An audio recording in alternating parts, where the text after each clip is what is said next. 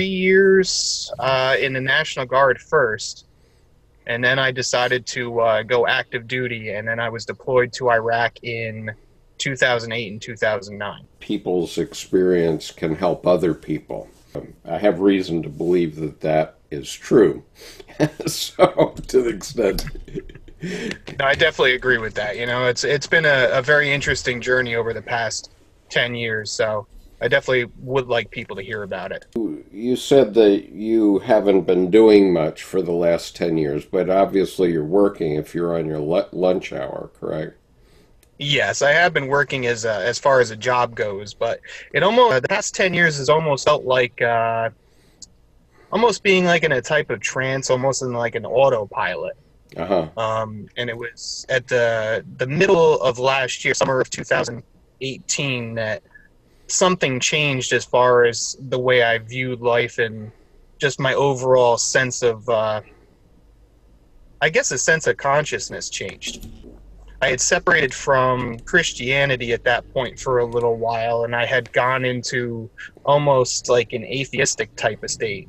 Almost like a, I don't know how you would kind of say it, almost like it felt like a soul loss of sense, of Mm-hmm. sorts, where I just didn't know who I was, I didn't know what I wanted to do. I felt like the past 10 years had been like a real waste of time. And then at that point, I reverted into occult studies there for a little while. And I Uh-huh. started reading mythology.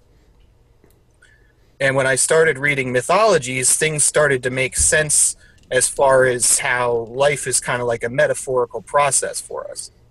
Mm-hmm. Um, and actually, through occult studies is where I found Carl Jung's name. Right. And that's when I started reading up on his stuff.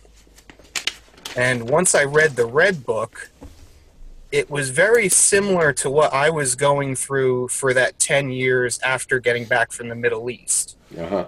It was almost like a weird state I was in for that decade, and I could relate to exactly what he went through during that time frame. Mm-hmm. I certainly had that experience as well, but were you having a visioning experience? Absolutely. I didn't ever really thought of it as he put it, like the active imagination. Mm-hmm. To me, I just thought I was a giant daydreamer, per se, and I was living in a delusion. But these dream states would take over during the day, and 4 or 5 hours would go by, and you know it would just the time would escape me for the most part, Mm-hmm. and I never really knew what was going on. Yeah, and unfortunately, we don't have a society that tells you.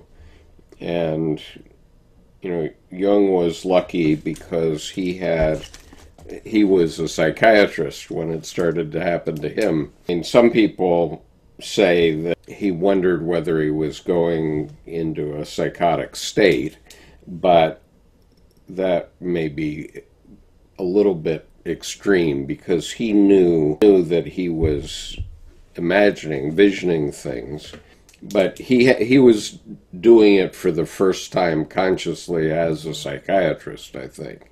Obviously, psychiatrists before that knew that people who were in mental institutions had lots of visions and saw things, but they didn't put it together what it really was. And he said that he had to keep his conscious life and his unconscious life in awareness. Okay, so this is something that you may not have been able to do because you didn't know this as a non-psychiatrist, but what he would do is remind himself, well, I live at 228 Seestrasse, I have 5 kids, I have a wife, I have patients that depend on me, that sort of thing. So those things were in his physical world that he kept connected to. And in my case, when it happened to me, and it happened for 8 months, I thought I was just writing a novel. Okay. No, I can definitely relate to that. Yeah. Yeah. So I wrote this novel, and then I couldn't stop until it was done, but when it was done, I stopped. Okay. And and I haven't written another novel since then. But I think I could. I just haven't been moved in that direction. So you just thought you were a daydreamer, and Pretty much, that's what I grew up. Everyone always told me I had a very active imagination right from early childhood. I could just make everything go into a state of unconsciousness, I guess you could say, and ignore pretty much everything, which really worked to my benefit at certain points and as a detriment in other points. you never told any of the shrinks in the army about this, or you did? I think a lot of them saw it firsthand anyway, because Pardon? I was ultimately discharged in 2009 due to post-traumatic stress disorder. Uh-huh. Um, and I think that they could see at certain points I would kind of disengage from reality. Dr. Jung talked about that being the transcendent function, and the fact that we actually want to have a connection with that part of ourselves, because that's really where the self lives, the God image lives, and it's the deepest archetype in the unconscious. But I think when people don't have a context for it, they also don't know what to do with it. And Dr. Jung, because he was a psychiatrist, he had a context for it, right? And he had worked Yeah. in a mental institution and so on. And did you ever take drugs for it, or see a psychologist about it, or not? I just saw a psychologist for the basic post-traumatic stress disorder as a whole. Hmm. I did go for about a year for that, and I really didn't feel like it went very far. Yeah. I don't think we ever really figured out what was going on, what was the root of it. Not even really touched on even the basics of it. For me, it felt like it was almost a waste of a year, Did they and ever? they never gave me any medications. They never did. Okay. I'm sorry, go ahead. Yeah, okay. Well, actually, that's good news, but I didn't have a case of PTSD that was anything like yours, but I do know that I have it a little bit, okay, from Vietnam, and it's still as strong today as it ever was. But I now know that that's what it is, and it sounds like you know that that's what it is. So basically, you can draw a circle around it and say, okay, over here, and I know what triggers me. I don't know what would trigger you. In my case, it's fireworks on the 4th of July and Hmm. helicopters. I live in Annapolis, so we have the Naval Academy right here. And so we have helicopters flying over my house very often. And when I hear a helicopter, it puts me back in Vietnam right away. I immediately am having flashbacks to that time. When I came back from Vietnam, I had no conception that I had any sort of even a mild case, and mine is mild. I'm not trying to emphasize that it's a powerful case, but and so I had no concept that I had an issue. But when I was out on a boat in the Niagara River the summer after coming back, and the fireworks started, and boy, I almost jumped over the side of that boat, and I could imagine, yeah. I was much more reactive about it than I thought I would be or imagined I would be. And ever since then, I really am not comfortable watching fireworks live. I can watch it on television, no problem. But if I'm outside and I'm hearing the actual explosions of the fireworks, it's very troubling for me. But because I know those things trigger me now, I just don't go to fireworks displays. I sometimes watch it on Capitol Fourth or something on the television, and I see fireworks on Hmm. television, and it doesn't bother me then. But when it's in my vicinity, live than it does. And as I say, helicopters always get me also. um, but are you able to identify things that trigger your PTSD? Oh yeah, absolutely. The one thing that's always stressed me out right from the beginning is any sort of large cityscape, anything with tall buildings, windows. That was a major point of concern for us in the Middle East. Were uh, taking fire from buildings as we were going by. Um, so I pretty much, I live near New York City too. I'm only a half hour from New York City, and I haven't been there in probably 9 years, Uh-huh. I'd say. I avoid that like the plague. I go nowhere near any sort of cityscape like that. I see. There's too much Well, going on. well, that's good. I mean, in a sense, you're blessed to know what the issue is for you in that Mm. respect. And at the same time, the fact that you're able to hold a job and such, that's a good sign. It sounds like, because at least you're able to, interact with society in some way. What are you doing now? I work as a welder and a fabricator. Uh-huh. Okay, So well that the nice part about the job is I can pretty much go into my own little corner and not really be disturbed all too much. right. Yeah. That sounds useful, and also you're being creative when you're doing that. I mean, Hmm. there's certain Yep. creativity involved in being a welder and pulling things together and that sort of thing, I'm sure. And so that can be very satisfying. And what is it about what you've listened to me? Because I've had a number of people say to me that I was the first guy that they had listened to who helped them, and so you came to me, and I'm just curious where the impulse came from and so on. I mean, I'm very glad that it happened, but I'm curious about it.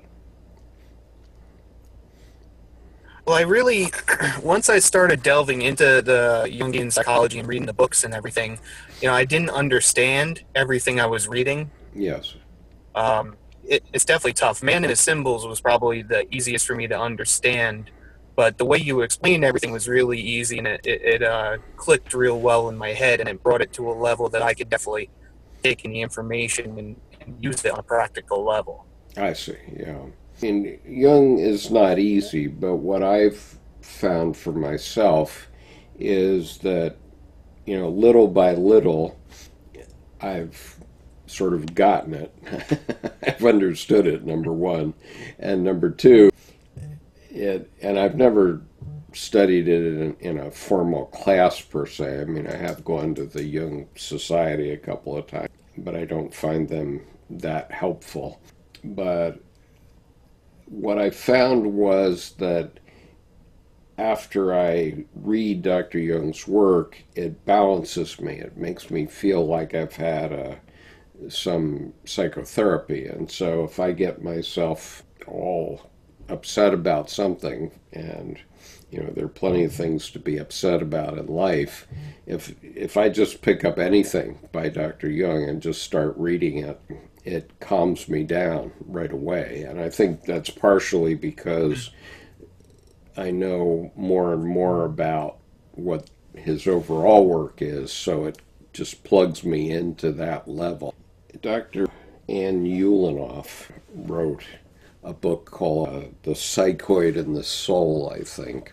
And in that book, she described how psychotherapy works from her point of view. And she was professor of psychiatry and religion at Union Theological Seminary, believe it or not. I never imagined Okay. that there would ever, I never imagined anybody who would have that combination of specialties. But she did have, she's retired now, but she's written quite a number of books. And, one of the things is, I don't remember the details, but one of the things is that just talking to someone else, as we're doing now, can be very therapeutic. but then she also talks about going into another layer of the psyche. And I'm not a psychotherapist and I'm not a mental health professional, so I don't propose to do that per se, but I can describe what it is, which is you're in a conversation and everything else seems to go away and you're just focused on that conversation, and you both parties enter this, what she would call, I guess, the psychoid layer, where there's an interchange, a sharing, and it is therapeutic for both parties. But of course, the psychotherapist knows what's going on, and the client doesn't. Now, in my case, because I'm not trained and I don't want to get into that, I don't intentionally go into that space, but I think it's also very much just like a good conversation, like when you have a conversation with some person and you're in a special psychological space with that person. So when I'm sort of describing the things that trigger me in PTSD, you as a former military person would have experiences so that you can imagine yourself in my position and I can imagine myself in your position, because of, I obviously had training about urban warfare while I was in the Marine. We sort of enter into a space that only we know about, and there's an exchange. There's the verbal exchange that we're having, where we're having a conversation, but there's also an unconscious exchange of empathy or something like that, I guess you would say. But it's useful. I guess one of the things I wanted to chat about or understand your situation is, do you have a family, or you have a wife or kids or anything like that? I do have a wife. We've been together since 19 years old, actually. So even before my enlistment into the military. Uh-huh. Um, so we've been together. It'll be 16 years this year. Uh-huh. No children as of yet. She's still heavily involved in her career path. Once we settle down a little bit more, we'll tackle the obstacle of children. And the good thing is she was always very good with the military lifestyle because her father's a Vietnam veteran also. I see. So he was in the Navy SEAL. I see. Wow. Okay. Yeah. Well, that's good to know, and it's also very helpful to have a spouse, because that helps us with our wholeness. That's an idea that most people don't understand, but that's what a marriage is really about, is bringing out the inferior side of our psyche, so that if we're very strongly one way, hopefully our spouse brings what we don't have in our psyche in to help us. And it's the way I explain it is, if you imagine the yin yang symbol, one side is white and one side is black, and they don't mix. In other words, that symbol is a circling symbol, and it's always developing and also going away. So if you start to go one way, she's going to start to go the other type of thing, Yep. right? Yep. So the classic joke, which I actually have on a mug I picked up in Arizona, was, if a man speaks in the desert and no woman hears him, is he still wrong? And and so, your shadow side makes you giggle about that, but the reality is that yes, you are. Okay, because you don't bring to the party the things that that your spouse does, and so it's a matter of wholeness. Okay, to be complete in your psychological approach to the world, you need a partner. Usually, that's between a man and a woman. So it sounds very healthy that you have a wife, and you sound positive about that. So that's a good sign. Well, we definitely do complete each other. What you're talking about, that wholeness, is definitely something I've noticed over the past 15, 16 years. Especially when I came home, because in my earlier years when I was in the military prior to serving in combat, I was a little bit, I guess you could say, more of a confident personality and took charge more often. Hmm. And when I came home and I kind of spun into a whirlwind of depression there for a while, the role switched, Uh-huh. where I became a little bit more docile and a little bit, I needed to be pushed in order to get stuff done at that point. And she took on that role while I was in that state. And now we're starting to swing back the other way now, where things are starting to balance out again.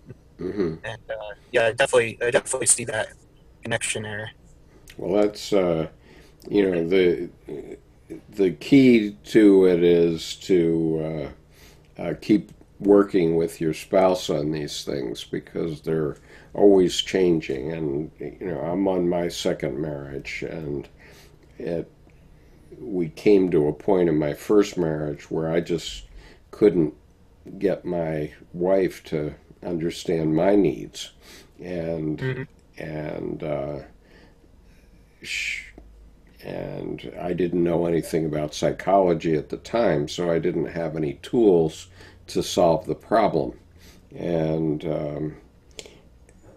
you know, fortunately now I have gone through all this Jungian psychology work, and so I'm familiar with the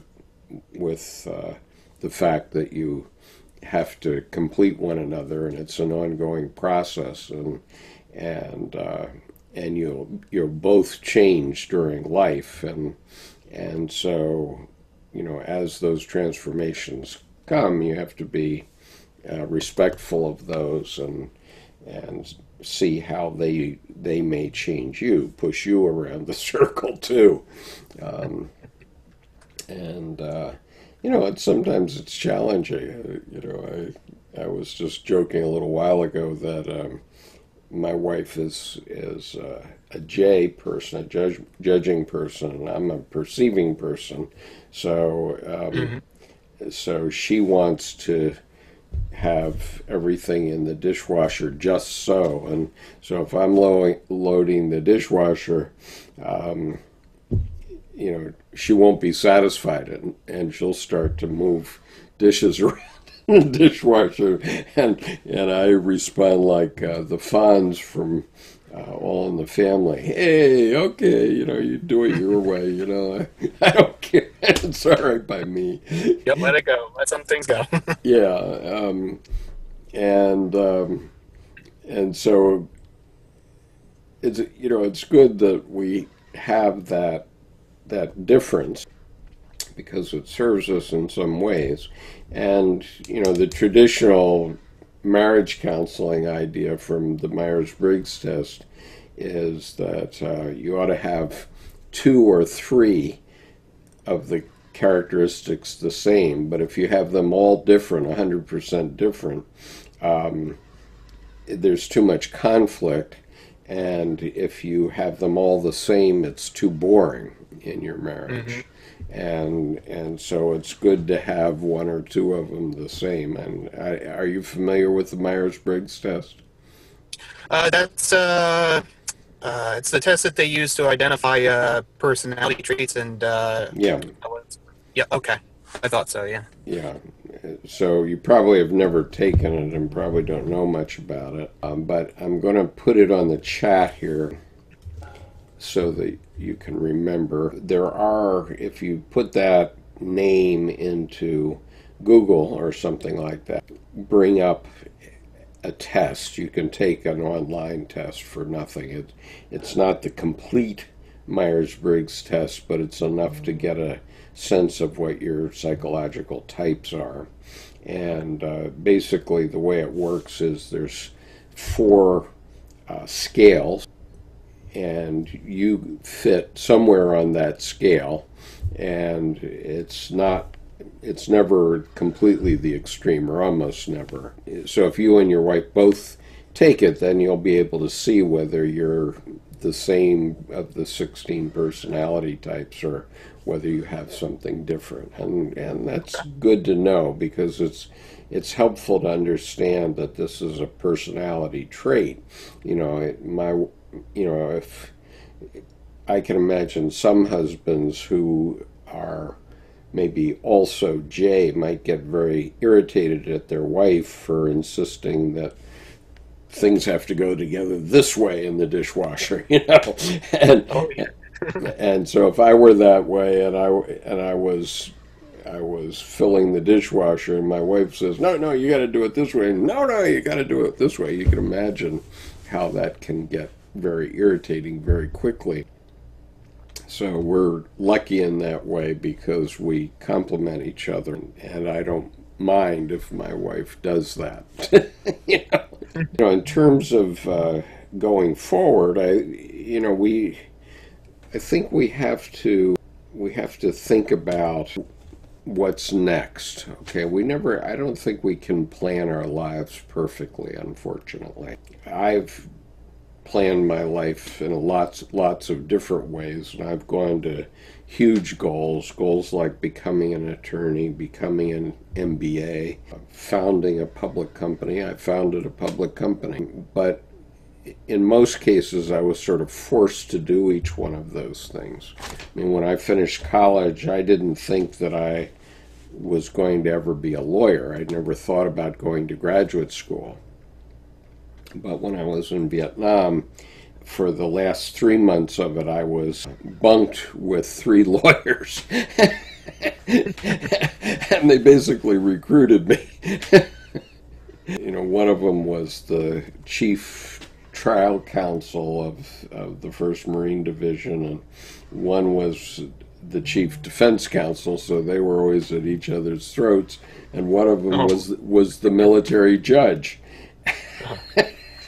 So they were always talking law around me. So then I decided to apply for law school after that. It was an interesting experience. But the point is, I went to law school. I put 8 years into going to law school and practicing law for 5 years. And then I said, wow, I really detest this profession.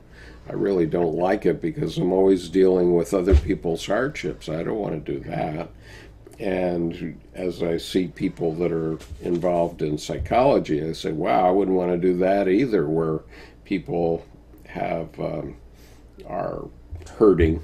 And, I don't want to sit in a room all day and have 8 different patients come in and tell me their troubles. The reason especially that I'm interested in talking to you is simply because you're a veteran, and I take special note of veterans.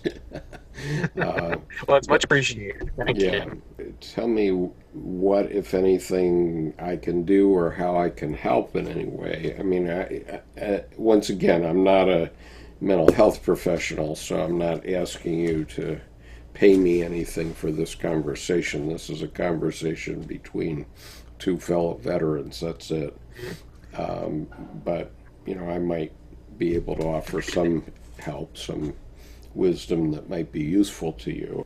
The one thing that I like that I want to do eventually is I want to take the Jungian psychology to veterans in particular, and I think this is something you could agree with as well, that it is much more helpful Right. than the current system. The system that they have now, just this year alone, I've had 3 fellow service members I was in the war with kill themselves. Yeah, that's very troubling to me too. I've seen that a lot. I'm certainly happy to try to find a way to help people like that, because there is a reason for living, and there is, from my point of view, there is something that drives us unconsciously. Dr. Jung and Dr. Edinger talked about that being the God image or the greater personality. And so, the reason I'm here and you and I are talking is because my self, my greater personality, is pushing me in that direction. I just happen to have on my desk, this is a diagram of the psyche that Dr. Edward Edinger did. And so here's our conscious mind up here, and this is all of our inferior thoughts, which are our shadow, okay? The shadow side. And then at the lower side is the self, the God image. And so that part is really the thing that drives us and tells us we need to be doing something else. We've been through crises in our lives, whatever it is. Obviously, you've survived being deployed in the military, so you have a strong enough ego to face these things. And so this archetype pushes through and tells us to do something, okay? And sometimes that's good and sometimes it's bad. And so the key, and this is even in the Bible, that you have to test the spirits. And the point is that part of us that's deep down in our psyche, our deepest archetype in the psyche, is what Jung called the 2 million-year-old man, or it's actually the 3.5 billion-year-old man, because it's that part of us that kept not only us alive when we were deployed, but also has kept all of our ancestors alive at least long enough to reproduce, going back all the way to single-celled organisms. Okay, so we're all the result of some grandparent going long back before humans even existed, who have successfully reproduced to today, okay? And so all of those ancestors going all the way back to single-celled organisms have successfully reproduced to create us. And that's pushed by the spirit that brings us our spouse, for example, and causes us ultimately to reproduce ourselves. Is we don't know where that spirit is going, okay? And until about 4 million years ago, until humanity developed, that spirit was unconscious, okay? It was aware, it was instinctual, but it wasn't able to think abstractly as human beings do today. And so that self is the part of us that keeps us alive in many ways, okay? But it also brings up negative ideas. It brings up good ideas and bad ideas, okay? And so the key is that you have a strong enough ego so that you can decide, because you have to live in the 21st century. Yourself, this 3.5 billion year old man that's within you, which is all your instincts and so on. That model was finalized the day you were born. Okay, and so you got that edition of the human model the day you were born, and that hasn't changed since then. And that model is still alive in you, and it produces ideas both good and bad. But the point is that you have to live in the 21st century. That instinctual self doesn't have to. Okay, didn't have to and never did. But anyway, you need to look to yourself to decide what's right and what's wrong for you, and that you have to do in your conscious mind, in your ego mind. And you may have an urge, and so most people don't have connection with that self. Okay, and that's what's called the transcendent function. But someone like you who's having mythological visioning experiences, that means you do have a connection to it. And so, your psyche is trying to tell you something through those visions. And it's not a bad idea to reflect on what it's trying to tell you. It may be telling you something negative because it's typically compensatory. In other words, wherever you are, it's giving you the opposite. Okay, and so when I was at age 40, I was unemployed, and I was having all these execution dreams. Okay, and so the executions were by firing squad, by electric chair, by lethal injection, whatever way you could kill somebody. I was having a dream, and I was the person in that dream. But I was never actually executed, but I was taken up to be hanged or whatever it was. That was my psyche as a compensatory matter saying, man, you're not living the way you should be living. You should be doing something in a profession right now. And if you don't get something going in your profession, you're going to be, you're just going to die. Okay, so that's my psyche telling me, get a job. Okay, and it's not telling me I should commit suicide. It's telling me this isn't good, and and I'm saying, because I know something about Jungian psychology, I'm saying, tell me something I don't know. Obviously, I needed to get a job, but I didn't have one, and so I was having those dreams, and I haven't been having those dreams ever since, because my life did go on, and I had a long run of professional success, especially in business. But your psyche is balancing. Okay, the idea is that everything is an opposite in your psyche, and that's where psychic energy comes from, is moving between those opposites. And so if you get too far out on one side, your dreams and visions are going to start to try to pull you back to the other side. And we have actually thousands of them, so you can't predict what your dreams are going to be, because your 2 million-year-old man or your 3.5 billion-year-old man is responding instinctually to what you need right now. Okay, and so the vision that you had a year ago or 5 years ago, whatever, isn't talking about your life today. Typically, these things are trying to communicate something that it thinks you need right now. Okay, and so you shouldn't necessarily think of it as telling you something about 5 years ago or 5 years from now. It's really, as I understand it, and this is where I have to repeat that I'm not a mental health professional, that but that's the way I think about it,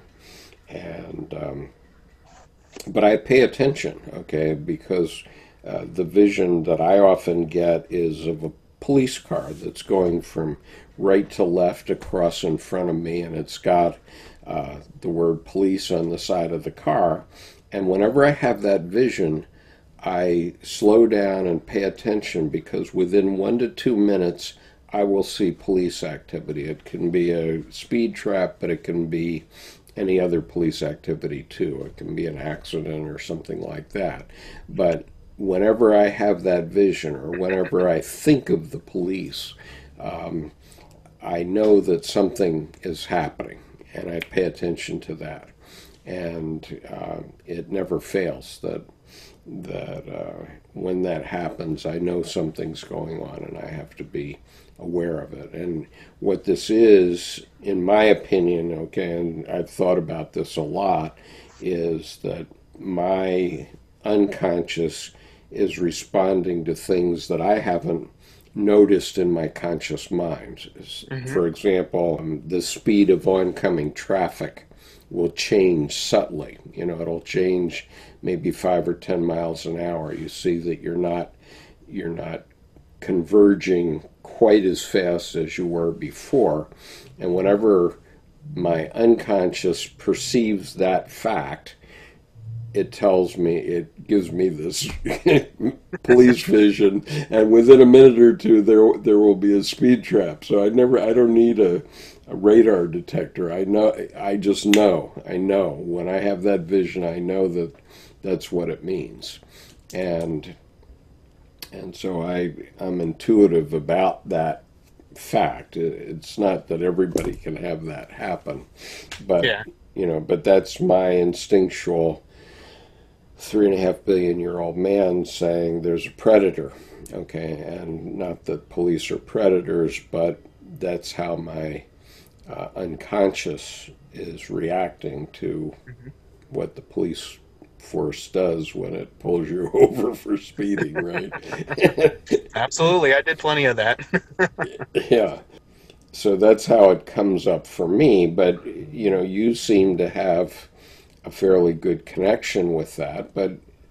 And so then the question is, okay, what are those visions about? And what is your 3.5 billion-year-old man trying to tell you? Um, Yeah. by that vision today. One thing to do is just write them down and then reflect on them, and that's basically, as I understand it, that's basically what a psychotherapist will do. A Mm-hmm. psychotherapist will ask you to reflect on it, and it's what it means to you. It's not, everybody is different, so they can't predict what any image means. I mean, I have right here, I have this whole book of symbols, right, that actually was written by Jungian analysts. If you read it, okay, it's very rich in suggesting what these various symbols mean, but they actually don't mean anything to your life per se, because it can be entirely different. And for example, I jokingly read the definition of knee, or the symbol of knee, from this book to my group one time, and I had told them a dream, and the dream was that the group was together, and we were all getting in a white limousine together. We were very happy together and so on. But somebody says, "Where's Albert?" And so I get out and take a look around the parking lot. Where's Albert? And here's Albert over in a dark corner of the parking lot, getting taken away by Nazis in a dark truck. Okay, and so it's Nazis who are, wearing Nazi-style uniforms, and they're putting Albert in the truck. And it turns out that, and Albert calls out of the truck, "Save me." And my interpretation of that dream was that Albert was my knee, and I had just within the last week been told that I had to have a knee replacement. And so I was obviously quite upset about the fact that I was going to have this surgery, and the Nazis were the doctors who were actually going to replace my knee, and Albert represented my knee. But in this book of symbols, nobody ever mentioned that my knee could represent, or a dream like that could represent my knee. But that's what it was. I know that's what it was, and because I know what my my emotional state was at that time and that sort of thing. And so we have a joke in my local group where people say, "How's Albert?" or "How's Albert doing today?" and so on. Of course, Albert's long gone because I had this knee replacement a couple of years back, but we still talk about that. I don't know, is this conversation helping you in any way or Oh yeah, it's useful? definitely it's helping me realize some of the things I've noticed about myself also with just listening to these visions and listening to the dreams. Because just within the past couple months, I started doing a dream analysis book, Hmm. um, and I just started writing down every dream that I've had.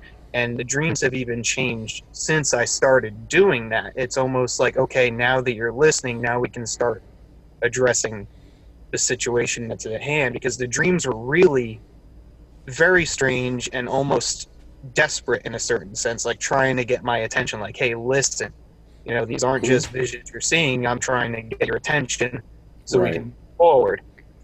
Once I started writing down the dreams, reading them over later, especially like a few weeks later, a few Sure. days later, I started to notice that there's like a theme that goes on, Right. and actually multiple themes at the same time. There's probably like 4 or 5 different themes that address certain issues, Hmm. and each one of the characters in the dream is different to a certain extent. Right. Um, and I've definitely found that that's been very helpful. And I can even see about how when I delved into mythology in the past, it helped me understand some of these metaphors, like you were just talking about with Albert representing your knee. It's like the unconscious communicates to us in a language we don't always understand, Sure. but there are clues for us in there to start going over it and listening to it. Right, because we think in images. The imaging function of the brain developed long, long before we ever had language or the ability to read and write. And so our psyche wants to communicate something to us, and it takes from our experience that's in our memory and it chooses images that are meaningful to us to try to Yeah. say something. So, for example, Albert being taken away by the Nazis. Okay, well, okay, I understand. This is uh, my knee not wanting to be ground down and replaced, Yep. and the Nazis were the surgeons, but they're actually not Nazis. They're very fine men, but this is how Hmm. my psyche expresses that to me. Let's say, Oh yeah. Yep. and and so it's very useful to keep a dream journal. I keep one. I don't always have a big dream like that, but sometimes I do. And sometimes I've found that I can let the dream keep going into an active imagination and just Yep. stay relaxed, or in one case, and I haven't done active imagination much since I wrote my novel, but one time I had a big dream and I wanted to see what would happen next. And so a couple of hours later, I just would remember the dream and then I just let the scenario flow, and my imagination presented the next part of the story, the next chapter of the story, if you will, Yep. that was going to come up in the dream but hadn't yet in the dream.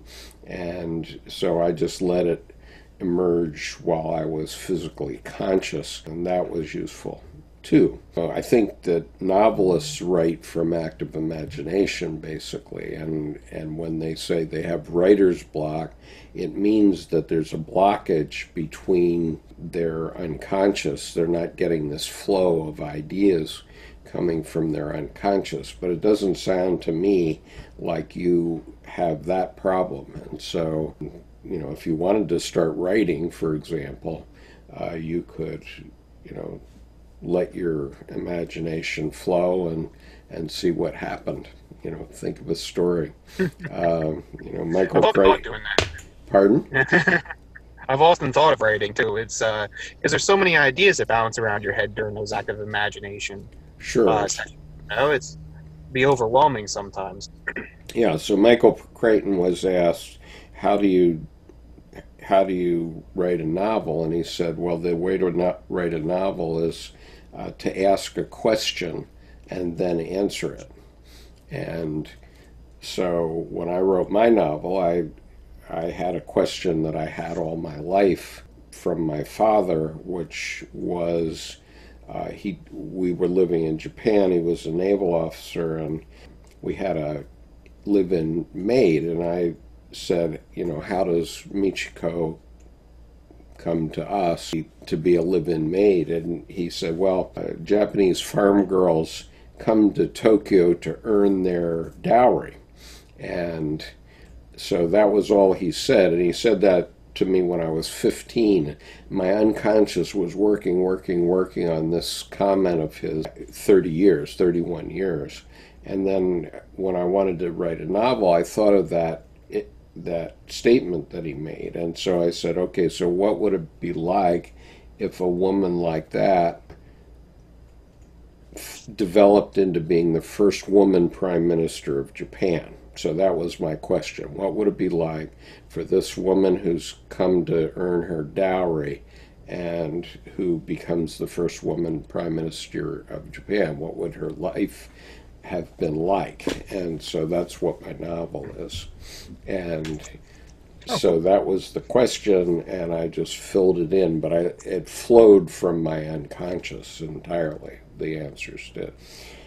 So it's quite possible to do that, and I think great novelists who can't make that connection, then they feel they have writer's block. But the same applies for artists who, paint pictures and that sort of thing. So you don't have to do it as writing. You can do it as a novel, you can do it or as a painting, you can do it in ballet if you want, in choreography or whatever, but you can do it in woodworking. Okay, and one way to connect is to go to, for a man, it'd be go to the Sears tool department and just see which tool attracts your attention. And you should probably do something with that tool, whatever it is, a circular saw or a drill or whatever it is, and imagine the most beautiful thing you can make with that tool. Or another choice would be go to the art supply store and just see what of the art supplies appeals to you.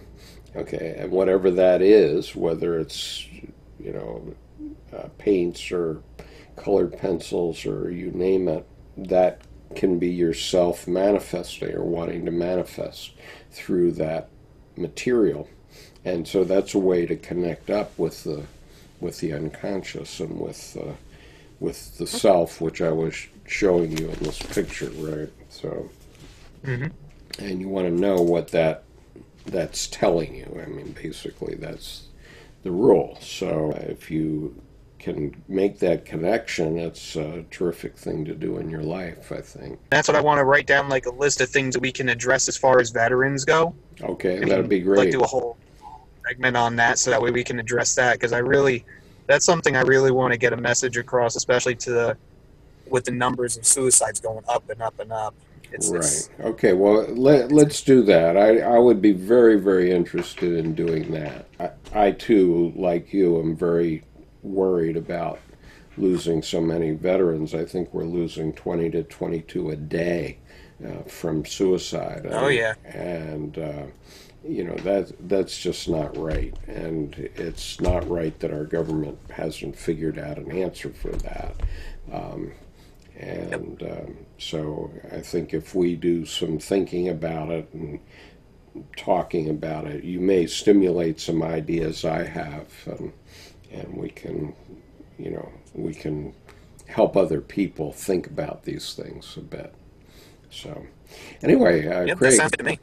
Great to talk to you. Let's do it again when you're ready. Send me an email when you're ready, and I will send you a link to this Dropbox once I get this video put over in the Dropbox, and then you can watch the Okay. video again.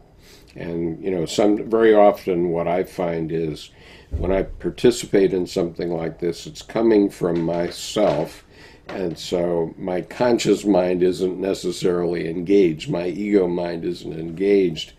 And so when I re-listen to a video, I'm saying, oh, okay, that was pretty good what I said there, whatever, or that was interesting. So it's useful to replay them later on. So anyway, nice chatting with you. I'll talk to you again soon. I don't want to keep you from You too, work. Skip. Have a good weekend. Yeah, take care now. Bye bye.